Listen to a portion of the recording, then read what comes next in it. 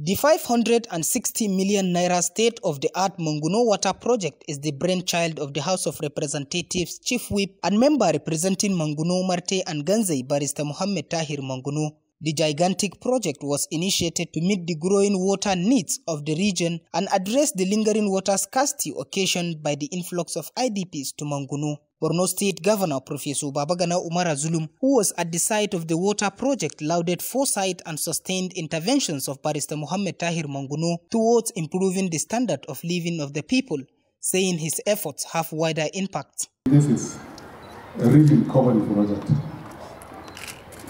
We must commend the people of Monguno and indeed the people of the entire northern Borno.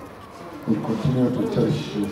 Professor Zulum described the comprehensive water project as timely, saying it will strategically enhance economic and health indices of the region, in addition to making issues related to water scarcity in Monguno and its environs a history. The federal lawmaker, Barrister M.T. Monguno, thanked Governor Zulum and the Borno State government for ensuring an enabling environment for the execution of the project. The nooks and crannies of the town will be regulated, and then there will be abundance of water supply. Barrister Monguno pledged commitment and determination to continue to key into the development agenda of the Zulum administration towards making the region and Borno great.